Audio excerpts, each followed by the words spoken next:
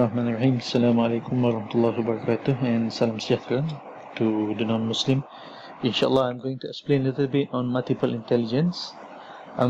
This is part of the syllabus. Alright, so when it comes to multiple intelligence, it is developed by the theory came first from the initiative of Howard Gardner. It was a long time ago. I think, if I'm not mistaken, during 1980s. Alright. So before I proceed with more content related to the multiple intelligence, alright, let us discuss a little bit on the direct instructions. As we all know, multiple intelligence is the antithesis of the direct instructions, alright?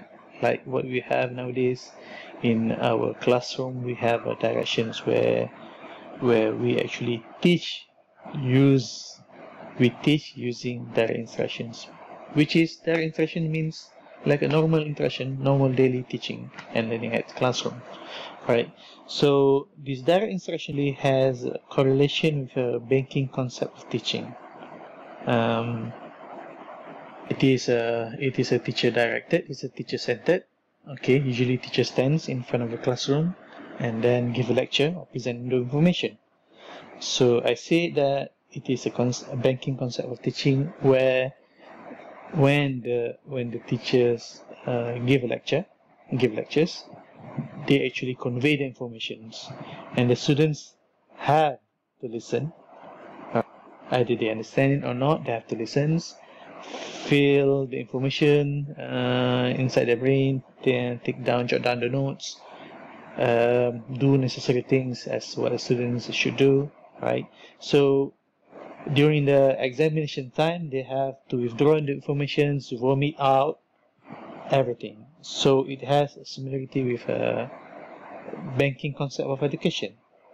For example, when you go to the bank, you deposit the money for certain times, and after some time you take out the money. The same thing. Alright? So in a way, it is not meaningful because the students somehow could not actually develop their own understandings or contribute to the process of teaching. Alright? So, and my thesis is that I want you to understand that direct instruction actually does not fit with multiple intelligence. Okay? Why is that? First, learning must be authentic, it must be real, it must be on time, okay? It must have some connection with the students so that the students can put their context, you can put your context into your classroom. So even though, for example, there might be some of the lecturers who are teaching similar subject with what you are teaching, but the context of that lectures are totally different because the students are different, even though the content might be the same. Right? So I'm talking about the context here. And then learning is authentic when it is meaningful. Meaningful if it makes sense to the student, if it fits into the student's identity or student's life. And then multiple intelligence actually understand, have a thesis, have the understanding that students actually learn differently, and this is when it comes into the play. Okay. So direct instructions, if you would like to compare with multiple intelligence, direct instruction actually is boring because it is scripted from A to Z, from A to B, B to C, C to D, step by step. It's very parallel. Alright, and the students usually rarely interrupt. They listen actively or passively. Alright, usually they listen passively. Usually it is most in the form of a lecture. So it limits students' creativity, teachers' creativity as well. Alright, and then usually direct instruction depends so much on the textbooks. Right, you need to have a textbooks because textbooks is actually the guidelines that the students read from it, and the students have to listen. Okay. Alright. Let's go into the multiple intelligence. I just put it there as an MI. Okay. So multiple intelligence actually fit into the diverse ways of how students retrieve or learn or get the information from the teachers.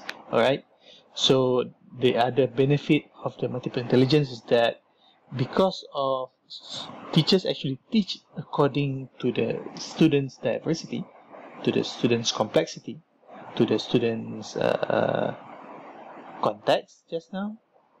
So teacher actually has to diversify the many types of pedagogies, many ways of teaching methods, and because of this multiple intelligence thingy,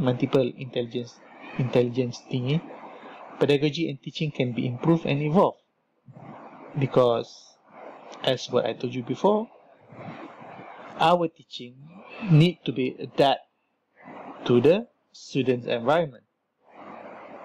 And at the same time, this multiple intelligence actually fit into brain advancement or brain research, so that we know that the brain is complex structure. It has many complex things inside on our brains, and it functions differently. So based on these variations of intelligence, we know that,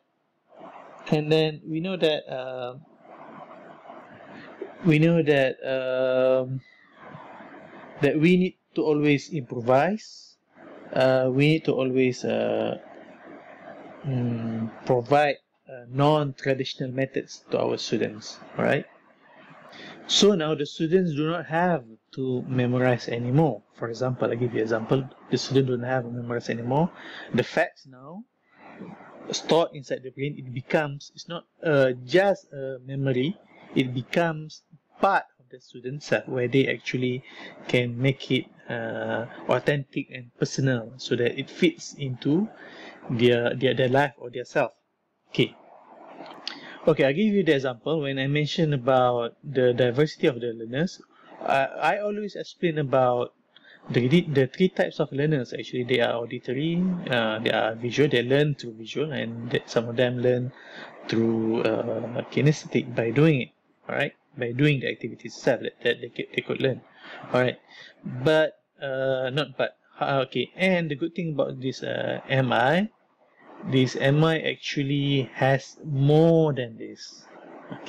Have more than this. Alright, so it actually make it very specific to few dimensions. Alright, I'm going to explain that later on.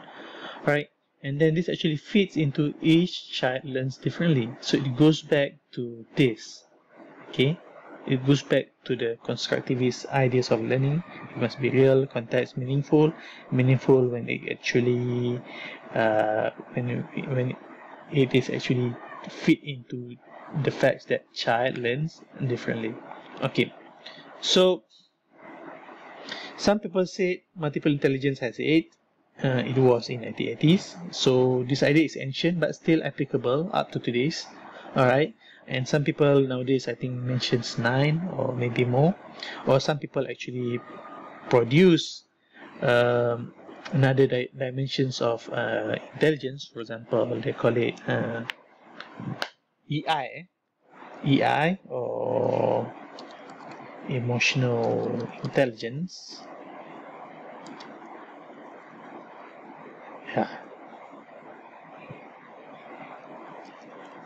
Right? Some of them start produce a creative intelligence,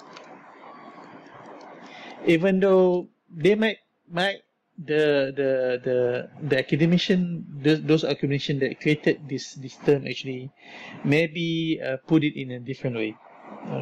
But to me the idea is good. I like the idea. It's creative, it's powerful. Alright, even though some argued that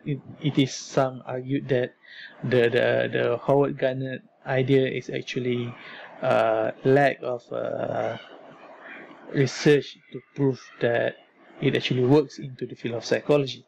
Alright, regardless of that, so let us look at these 8 areas or 9 areas of the multiple intelligence, so that we can benefit from this discussion. The first one is linguistic, the heightened capacity for using words and language, right? So basically 1, 2, 3, 4, 5, 6, 7, 8. Actually these 8 multiple intelligence, all of us actually have it. Alright, we actually have it. It's either it's strong in you or not. Some of them might be strong in you, some of them might not. Okay, so it depends which is more dominant. Which one of these are more dominant in you? Linguistic, the heightened capacity for using words and languages. Usually you can see those who have this intelligence, they are very good with words and languages. For example, they can produce poems, they can produce powerful lyrics, this kind of stuff. Alright.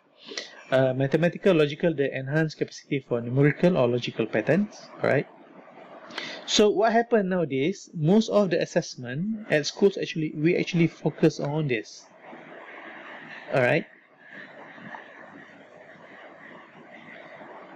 We actually focus on this. The enhanced capacity for numerical or logical patterns, or a little bit on linguistics. Alright. Or maybe for sports we have a spatial and bodily kinesthetic. But for example, the SPM, the STPM, they actually look into this. Alright. The elements of this. Alright. So the naturalistic, the capacity of understanding of nature or biology well. Okay, for those who have this kind of multiple intelligence, let's say that you're lost in the forest. Alright. So those who have a naturalistic intelligence, they actually adapt to the environment very well, and perhaps they can get out from the forest easily compared to those who are lack in terms of this naturalistic intelligence. Alright, then we have a spatial, heightened abilities and manipulations of the visual spatial. Okay, I remember about the Tetris game. Alright, Tetris game, I think all of us played that a long time ago. Alright, a bodily kinesthetic, the well-developed skill of physical movement among the sportsmen. Okay, the ballet dancer, for example, or musical, the enhanced capacity to discern rhythms and patterns, musicians. Okay. Interpersonal, the heightened ability to understand and respond to others. Okay, let me go back again. Even the musical, those who have the capability to mengaji or read the Quran taranumly with the taranum, right? Perhaps they have this ability as well. Alright. I think it has high and low tone. I don't know about music. I don't know much. I'm not good in music. Alright, and then interpersonal, the heightened ability to understand and respond to others. Okay, this is what makes you a good counselor. Okay, a good listener. Intrapersonal understandings of one's own emotional strengths. Okay, so these are the multiple intelligence that they have nowadays, and a long time ago. They might probably have more, so it depends on what books or what scholars that you follow. Alright, so again, all of us have them, alright, but some are strong in certain aspects, weak in other aspects. If teachers can determine or know the intelligence in each child, okay, and then teach to those enhanced abilities, the child will learn better. Okay, because we actually fully manipulate or fully concentrate on what the strengths are, and then we fully try to expand on that. So and then this actually fits into the students. All right. Okay, next thing is that, do we really measure intelligence successfully? We have the IQ test. Even though the IQ test claim that they actually measure every aspect of intelligence, but I don't think so. If you look into the musical, for example, being able to play musical instruments are totally different than being able to read musical notes. And I assume in IQ test basically it's more on cognitive. Alright, it's not about skills. Okay, so let's say that you attended a music concert, right? And then you saw the musicians play the instruments, and then you say that, okay, this bunch of guys actually, they are very good in terms of their musical ability, because they have this enhanced capacity to discern rhythms and patterns. That's why they become musicians. Okay, even though that is your argument, but you have to remember there are some other stuff that involve. That's why I wrote it there. We test and consider those who play well any musical instruments have musical intelligence, but we forget or ignore our musical intelligence when playing piano, but that as well involve corporal intelligence to strike the keys, okay, to coordinate actually with your fingers, the rhythm, with the timing, or with the to coordinate with your personal intelligence, in order to communicate the feelings. For example, if you there are some singers while they are singing they're crying.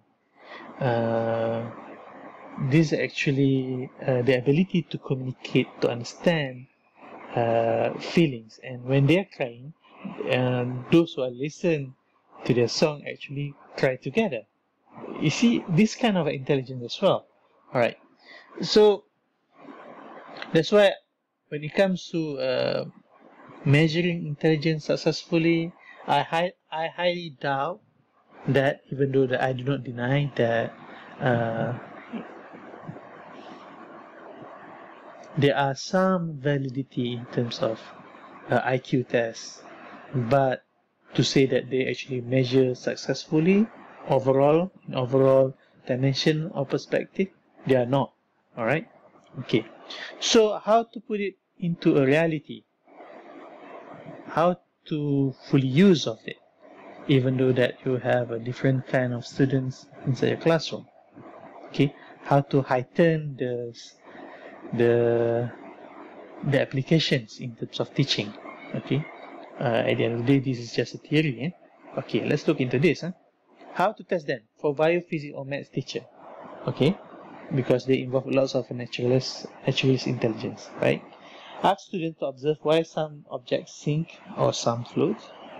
Okay, while doing that, you have to remember that the students need to have critical thinking as well, because they need to be aware of the relationship, why actually some object could sink and why some objects actually float, like for example ice. So the students, you need to actually prepare the student to being able to justify. This is actually how to fully utilize this multiple intelligence into teaching. And then the students need to have this accurate observation. In order to achieve that accurate observations, the students need to know what to do. And accurate observations, for example, while you are doing any experiments in the lab, you need to have a checklist so that you could observe while doing these experiments what kind of reaction that the students could see. The students need as well to know, to test the hypothesis that they produce before they do the experiments, right?